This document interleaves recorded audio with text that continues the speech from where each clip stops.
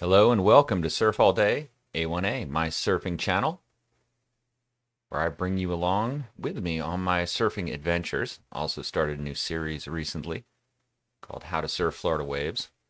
It's not just about maneuvers.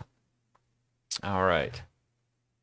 So today, by popular demand, I'm going to tell the complete story of the time that a friend of mine and I boarded a Cuban Raft off the coast of Atlantic, Florida. If you stay until the end, I will give you a special preview of coming events. Also, if you're not subscribed already, please subscribe to SurfAllDayA1A. Lots of live streams, new content, all the time. Okay.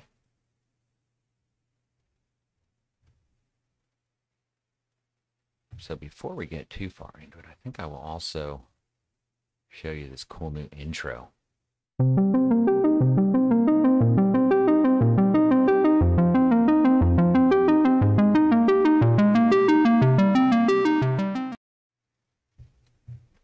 So here we are. This is some footage that I was privileged to capture recently. Couple of brown pelicans cruising the shore during a summer morning. This is very similar to the morning which I will describe in this video.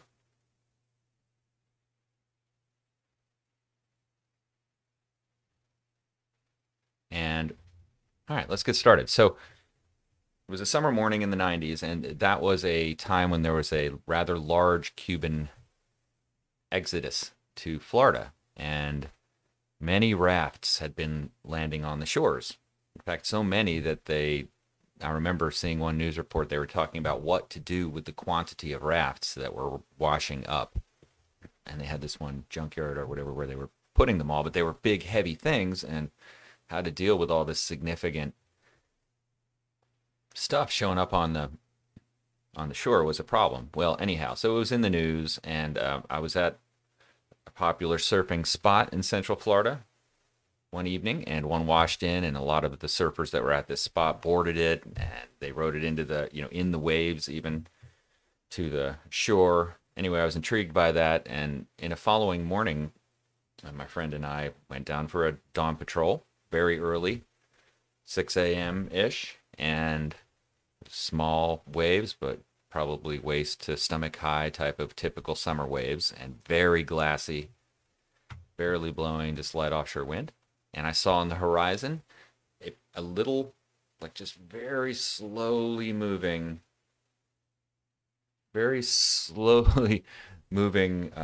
line perpendicular to the horizon, but you could barely see it. With my 50-year-old eyes, I probably could not have seen it. But with my 22-year-old eyes, 23-year-old eyes, I saw it, and I started to focus on it, watch it, and then I told my friend, and he started to watch it. And we made a decision at that point, which was to go out and take a look at it. With no other objective than that. There was nothing deeper than that, which was just a curiosity. And who knows what we would have encountered out there. We could have encountered people that were hurt, or we could have encountered any number of things, but we weren't even thinking that far. We just decided we're going to go check it out.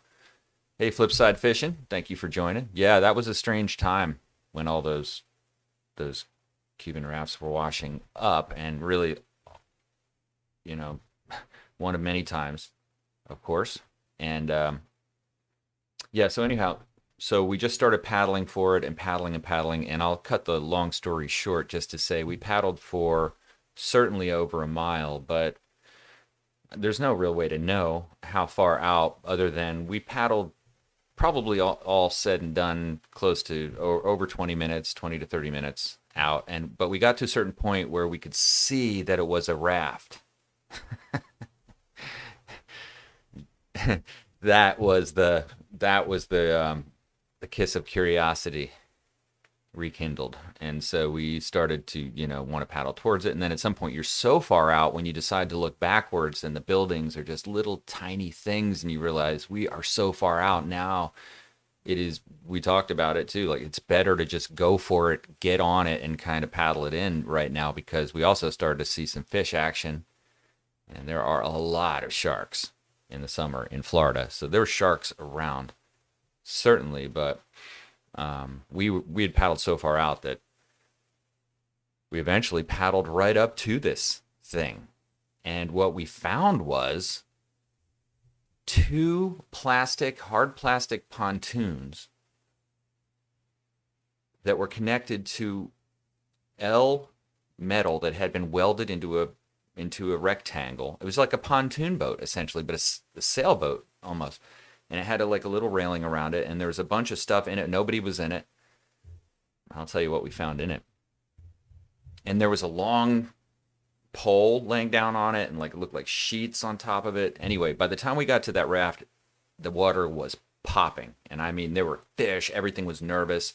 For sure, the sharks were there. I mean, you could feel it. It felt like we were about to get tagged any minute. And now that I fly drones, I know when it's like that, with that amount of bait and everything's freaking and jumping.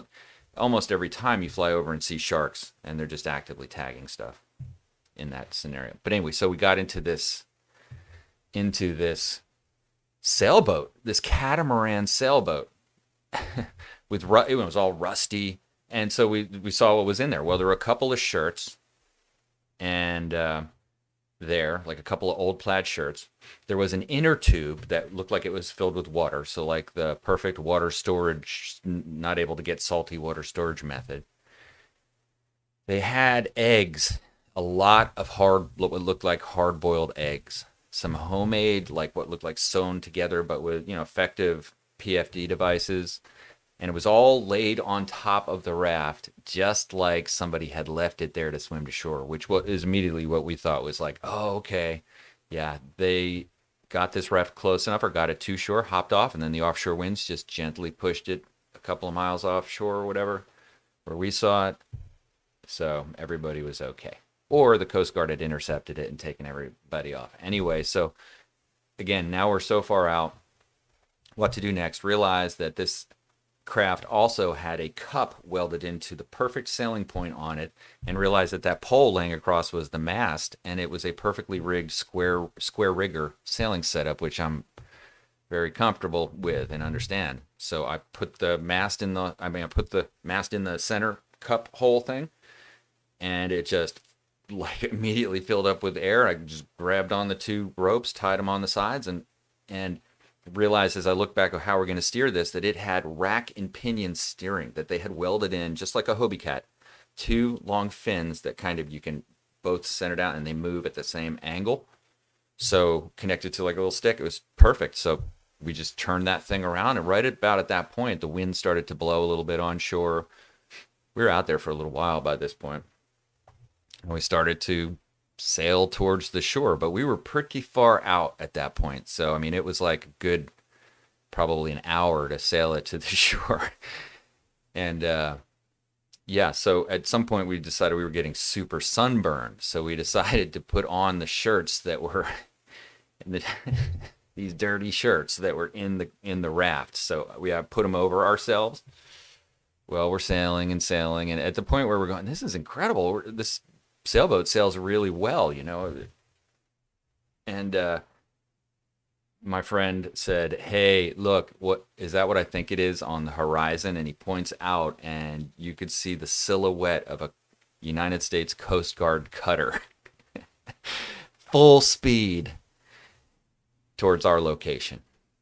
And I said, yeah, I think the story's about to change here. And then we noticed that a Air Force helicopter was cruising down the beach and went right over us, with the guys looking out directly down at us.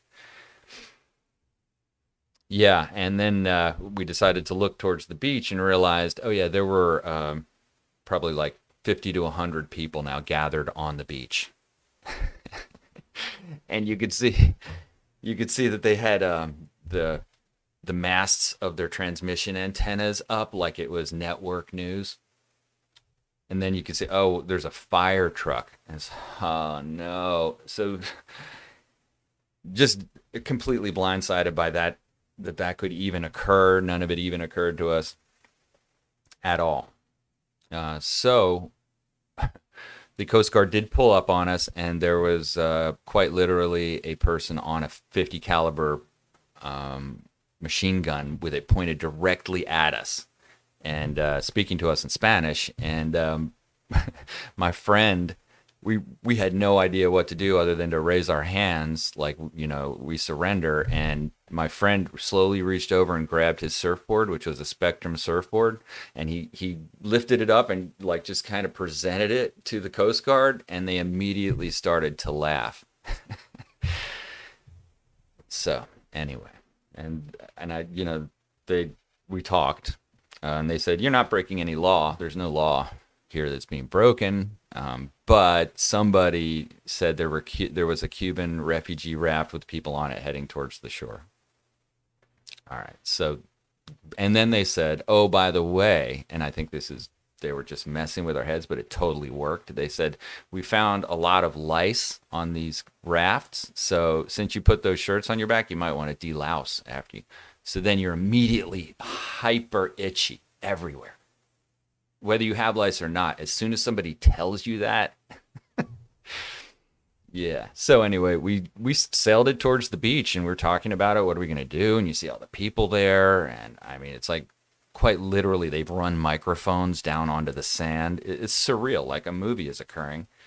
And we said, well, there's no way we want to get into the surf. Now it's onshore wind, and it's blowing a little heavier. There's no way we want to get into that surf on that rusty raft. So we got outside of the surf, and then we jumped off and paddled our boards in. Well, at that point, so many people charged that raft, swam out to it. They're trying to get stuff off of it, like the life jackets, and it just got like pulled to the beach and almost landed on top of somebody because everybody was pulling it into the shore. It was bizarre to see because they easily could have got crushed by that thing. But they pulled it up on the beach, and then they're grabbing stuff off it. And then the news came up and interviewed us. And my friend gave a TV interview about the whole thing. Anyway, so it was crazy. And the ending of the story is then, because we had so much in our heads at that point that we had been liced. Shout out to the Coast Guard for that, because that's a cool. I doubt that was true. Maybe it was, but it's funny that it really planted a seed in our head, and we couldn't get to CVS quick enough to get the delousing stuff. And we went to a public shower and like deloused. And then we went and actually watched it on the noon and 6 o'clock news. So that's the whole story of the Cuban Raft thing. But it taught me a really profound lesson, because here's the special part I saved for the end. The way that the news reported it was that we had done this to poke fun at the plight of Cuban Americans. It was like, what? When I saw it, I was like, what? We were just surfing. But to them, that was the whole kind of reason. So it was just a bizarre realization of how the media works, where they just make stuff up to fit something. And then next thing you know, the story is not just, hey, I saw a Cuban Raft, but it's like, this is an evil situation that we should, whatever, because that sells ads. So anyway, yeah, that's the whole story. Thanks for joining the stream there, Eric Lazenby. I felt I owed the world this story, and there you have it. Thanks, Flipside Fishing. Yeah, I have a lot of other stories, so if this is the kind of thing people enjoy watching, I'll probably put out some more. This one is particularly bizarre, though, for me. And I have the videotape somewhere. I'll have to try to dig it up. It's an old VHS videotape, but I don't have a way to play a VHS videotape. But really, ultimately, the story's fine as it is. The interesting thing is the picture that I showed at the beginning of the live stream. I'll show that one again. I'm still getting familiar with this live stream software a bit. But anyway, this picture is very similar to the look of the Cuban Raft that we boarded. with that frame like that, but it was much more carefully designed than this. And they had better materials or something and better design, but similar idea, like a pontoon boat basically. But the pontoons that they had on the one that we boarded was like they were made for, they were a probably 10 to 12 foot made for boating little pontoon, hard plastic molded formed pontoons. One of the coolest things. I'll tell you that some of the interactions with the people on the beach, like the fire department and the police and so on and so forth, you know, they weren't too happy to have to deal with this. And it's kind of like, well, you know, you brought this raft to our shores type of thing. And it's like, sorry, I didn't mean to do it. But yeah, and they were upset that they're going to have to move it off the beach. And I can understand that, certainly. But I just told them, I think there are plenty of people here that would be willing to put it in their pickup truck up in the parking lot, man. I'm going to ask them. Save you a little hassle. Yeah, so the other thing was, who's accountable for calling the authorities on a false alarm? But I think it's good exercise, I guess, but there's certainly cost associated with it. I don't know. The boy who cried wolf, ask him, I suppose. Yeah, a lot of these rafts went to this bizarre dystopian kind of graveyard somewhere in Brevard County where I saw a news article, they had many of them, dozens of them just piled up. I think somebody was going to try to make something out, an art or whatever, but the one that we rode was a finely engineered craft. It wasn't built to last 100 years because it was made out of just metal that rusts really quickly, but it was made to cross a frigging monster-infested trench. I'll tell you that much. Holy mackerel.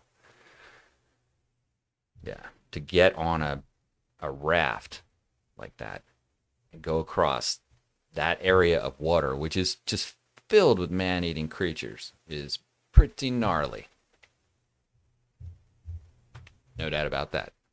I'll tell you, we were only out, a mile or two, and it was clear to me how dangerous the situation was, which is why we jumped on that raft. Rode it in. All right, well, let me know what you think about these streams, or if you had any experiences during that period of time that were similar or whatnot. Always interested to know about it. If you're not already subscribed to SurfAllDayA1A, please subscribe. Lots of stuff like this coming all the time, expanding into all kinds of new areas. I'm going to start premiering videos now, which means I'll join in on the comments as I release them, answer questions, whatever, get ideas for new videos. It makes it a little bit more interactive. And I finally got my streaming capability figured out. Let me know how you like the quality of this stream, the video, the voice quality, etc. It took me a little while to build my situation, but I think it's now at a pretty good spot. So that's that. Thanks for watching. Surf all day, A1A. Have a great day. Go surfing. I know it's only a foot, but still.